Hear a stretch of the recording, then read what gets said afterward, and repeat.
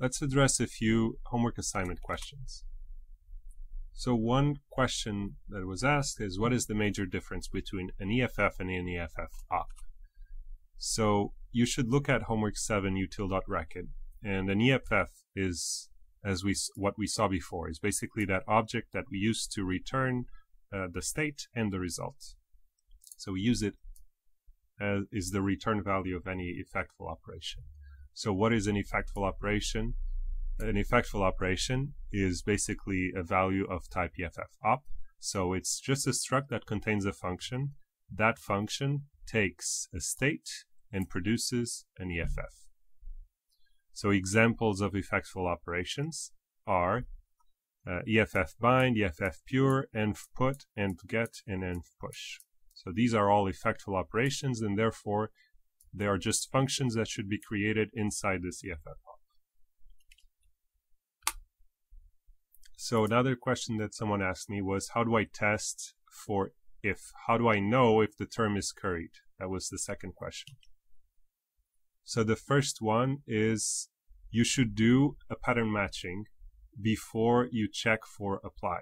So you have your I assume you are implementing this as a pattern matching test, and you should have one pattern matching test for function application. To answer the first question is, how do I test for if? Is add a new pattern before function application that checks for the whole thing to be matched. And you will see in the next slide I show you a few examples of pattern matching, and hopefully they will kind of point you in the right direction. But the idea is that you can write nested patterns if you haven't seen already. I highly recommend you to peruse the Racket manual page on pattern matching as well. And the second question is, how do I know if the term is curried? For the sake of the interpreter, the input is always curried terms. That is to say, all functions only have one argument. You don't have to test that in any way. You can safely assume that all programs that are given to be executed, they only have one parameter. They cannot have 0 or more than 1. They have exactly one parameter and one argument. So all function declarations, one parameter. All function calls, exactly one argument. So these are some examples of pattern matching. Let me go through a few of them. So the first one is checking if x is a value, and you can use this question mark thing to do it.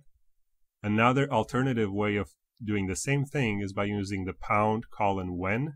So you write the variable that you want, and then you do when, and then you write a condition like you would in cond, and then you can return whatever you want. So in this case, I'm returning x. But x is accessible here, is what is important. So next example is, what is this? This is saying that, so let's look at this branch. This pattern matching is saying when you want to check that the variable name is exactly x. So it's different than here where we're defining a variable x, right? Here we're defining a variable x, a Racket variable x. Here we're defining a symbol, think string. So a string that contains x, that is exactly x, right?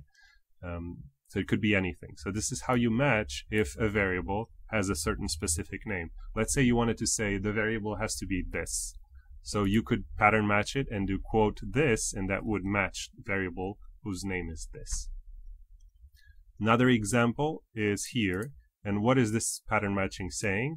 This pattern is saying that I want a lambda that contains exactly one argument, and I don't care, so the underscore is don't care. I don't care about the name, and I don't care about the body.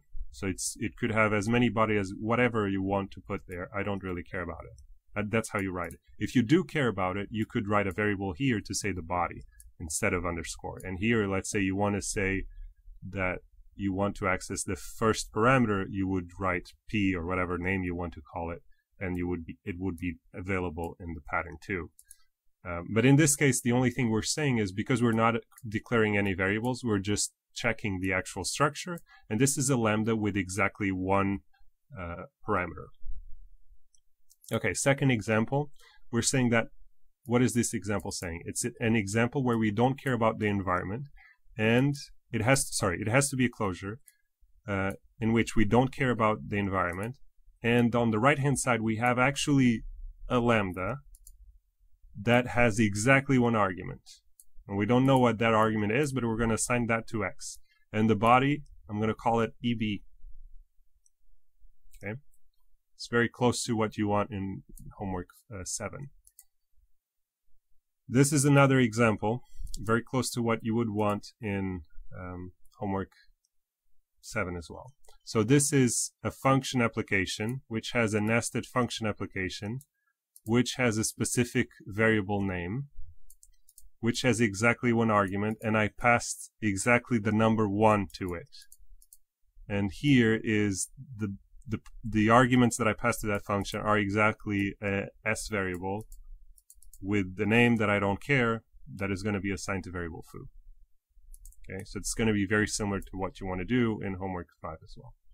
So my advice to you is declare this and play with it. Use parse, the parse one if I'm not mistaken, to parse expressions and pass them to this, put this code in a function, right, that takes an expression, and pass the expression that you parse it, and play around, see if you can match all the branches, if you can hit all the branches, and then start varying the expressions. What if I call this a different name? What if I add two arguments to the list, or 5? Or what if this is a variable name? Or, you know, like x, what would x be? Play around with this. The only way to learn is to play with it. Okay. Next example. What does this mean?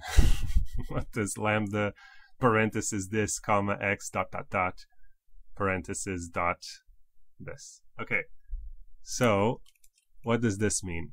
This means, well, it means here. It means whatever is here. So let's look at the, so where does this come from? This comes from this rule, right? And you may be wondering, what does this part highlighted in blue mean? Well, this means you have to create a lambda, right? And this is the body of the lambda. And in the body of the lambda, we are recursively translating E, that is given here. And the arguments, you have to convert every x, which is in this font, from the source language. This x is going to be a variable in the source language. You have to convert that to a variable in the target language. They might have the same symbol contained, but they are different structs, as you will see. So this is an AST for the source language, so it's a s colon variable, and this would be a j colon variable.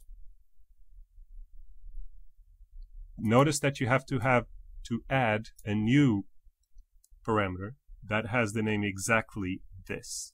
Not a different name, it has to have a name exactly called this. The body of the lambda that is being defined in the part in blue, the body of the lambda has to be recursive translation of E, which is the body. Okay, that's what this thing means. Hopefully that makes it a bit more clear. So if you're wondering what is JS set, it appears in one of the slides. JS set is just so I can write stuff that fits in the slide. So you can ignore what is set. So assume that set is just some code that is being generated by recursively translating the body. What you want to look at is what is highlighted in yellow. That is what you want to look at. Okay. Yeah, it's just a shorthand notation for set exclamation mark O.F and then A. So it doesn't really matter for you. So then you may be wondering, what is the difference between $sign proto and prototype? So $sign proto is that special field that JavaScript's objects have in the translation. That's what we're using to represent the linking of objects. Prototype is a special field that functions have that is used that serves as a template for what the proto is going to be for any instance. So it affects when you're creating an object with new. So whenever you do new is going to initialize the proto fields of the new instance, let's say small a, with whatever you gave it in function.prototype. Okay, so this serves as the template prototype that is going to be copied to every new instance. Okay, hopefully that makes it a bit clearer. And that's about it. That's the last question.